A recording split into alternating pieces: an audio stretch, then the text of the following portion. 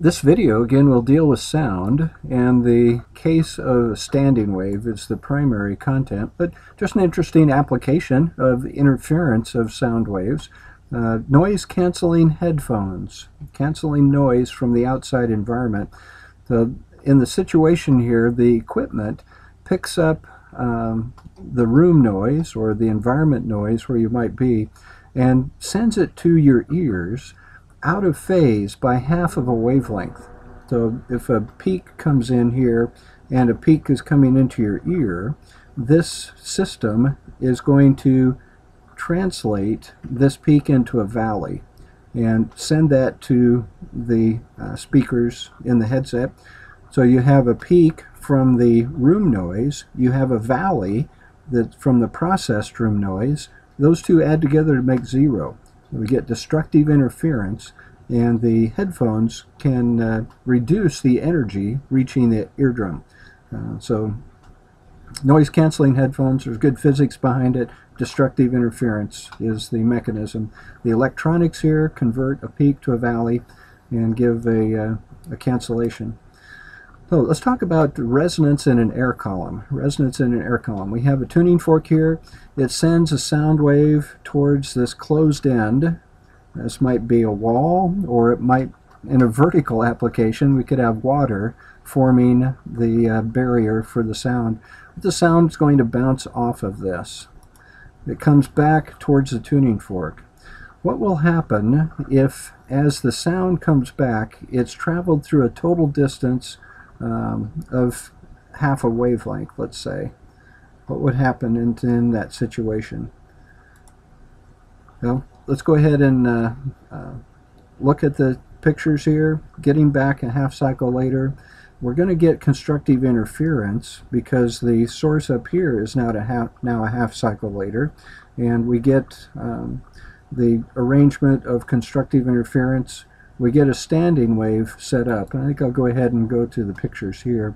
The standing wave, the wave that goes down and reflects back, travels a total distance of roughly half a wavelength. This quarter wavelength is an approximation from the opening of the tube to the wall, but roughly half a wavelength of total distance traveled. That's going to take place as the tuning fork goes through half of a cycle. So we're going to have constructive interference set up. The waves are going to be in phase. The new wave that's generated by the tuning fork and the wave that went down and came back, they're going to be in phase with each other. Now, if we listen for this, we can adjust the length here, and we'll hear a loud sound when we have this proper length set up in the system. They'll have constructive interference of the new wave being generated by the tuning fork and this original wave that comes back after traveling a total distance of half a wavelength. We'll hear a resonance, we'll hear a loud sound. We're hearing a standing wave, what's called a standing wave. Out in front of the opening is the antinode, where we get maximum vibration of the material, the medium, the air. And at the wall we get minimum vibration, that's a node. So node and antinode. We can also lengthen the column such that there's 3/4 of a wavelength for the wave that's traveling down the air column. And again, in a vertical situation, we could have a water barrier, some height of water in a tube to create this length. But as this wave goes down, we still would have this effect here of a quarter wavelength down, a quarter wavelength back, to bring us to a resonance for the wave generated by the tuning fork. And now we have an extra 1 wavelength. Between a node and the next node, there's half a wavelength, and we get half a wavelength down here, half a wavelength back. That's a full wavelength. So if we go 1 wavelength on a wave, we get back to the same conditions in the wave. And this is acting very similar to what we had with the previous pictures, where we have 1/4 wavelength down, 1/4 wavelength back up. This extra wavelength here doesn't matter. This 1 wavelength of extra travel. We're at the same position on the wave. So we again get a loud sound for the air column in the tuning fork combination. And there are other patterns, of course. We could extend the air column farther and have another full wavelength of back and forth down here and extend it even further. This sets up a pattern of what frequencies will have a resonance, will have a loud sound. Again, the velocity of the wave is wavelength divided by frequency. So our frequency is velocity divided by the wavelength.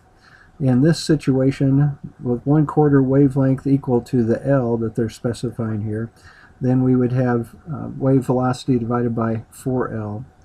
In a situation where there are 3 half wavelength segments, so 1/2, 1/2, 1/2, 3 half wavelength segments along here, we get our wavelength actually working out to be 4/3 times L, this given distance of L. And the wave is fitting into this distance L. We have this set up, and this L is adjusted, again, to give us a resonance, to give us a loud sound.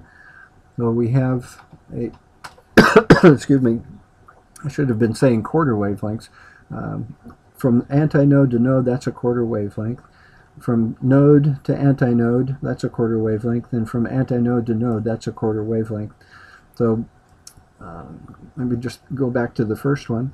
This wavelength here, 1/4 of a wavelength is node to antinode. So 1/4 wavelength is L. If we multiply both sides by 4, then wavelength is equal to 4L. In this case, we have 3 of these 1/4 wavelength segments. Antinode to node is 1/4 wavelength. Node to antinode is 1/4 wavelength. Antinode to node is 1/4 wavelength. So 3 of the quarter wavelength segments equals L.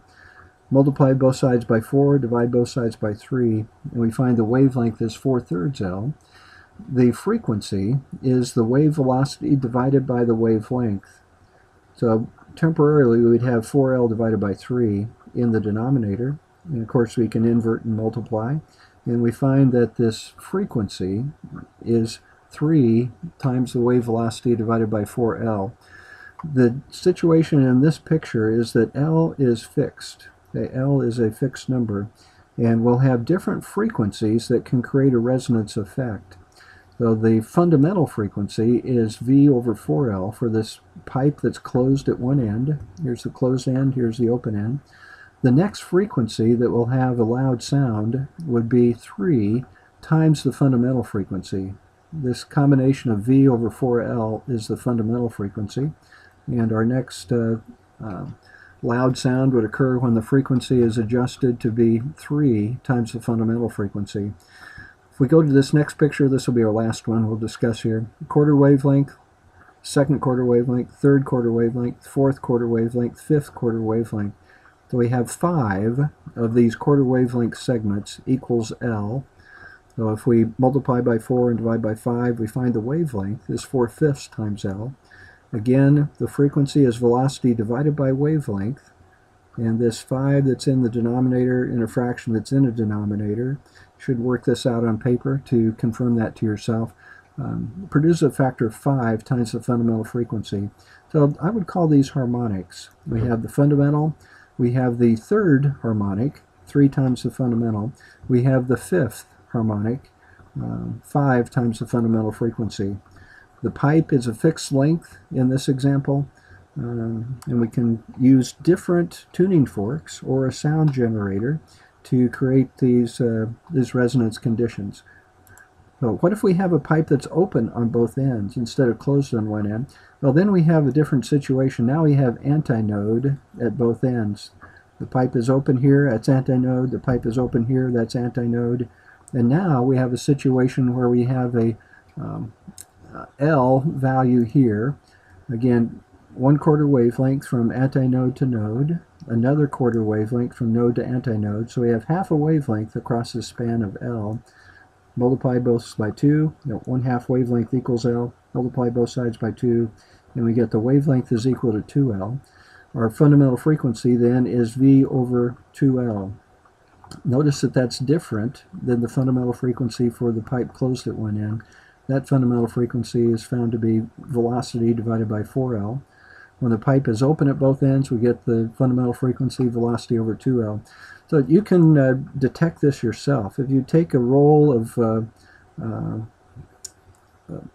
paper towels, save that roll once the paper towel is all used up, and hold that tube to your ear and listen for a particular tone, you'll hear this frequency, the V over 2L, where L is the length of the paper towel roll.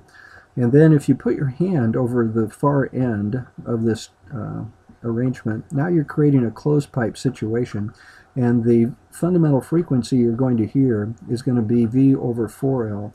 You should hear a lower tone when the pipe is closed at one end. When it's open at both ends, it's V over 2L. When it's closed at one end, it's V over 4L. So this pipe closed at one end, you're going to hear a lower frequency, and it's noticeable. First overtone, if we fit another wave in here, looking again to have this resonance with antinode on both ends, now the wavelength is equal to L. You can see the full wavelength across here with 1/4 wavelength, 2/4 wavelengths, 3/4 wavelengths, 4/4 wavelengths. Again, node to antinode is quarter wavelength. So we have 4 of those 1/4 wavelength packages. The wavelength is equal to L. And we could rewrite this as 2 times V over 2L. I can always put in a factor of 1 as a multiplication. I'm going to choose to put in a factor here, 2 divided by 2. And now, as I talk here, this second harmonic is going to have a frequency of 2 times V over 2L. And that's second harmonic. The next harmonic that we would hear would be the third harmonic. You could work out the wavelength here in terms of L, but we get 3 times V over 2L. This last one I would rewrite as 4 times V over 2L.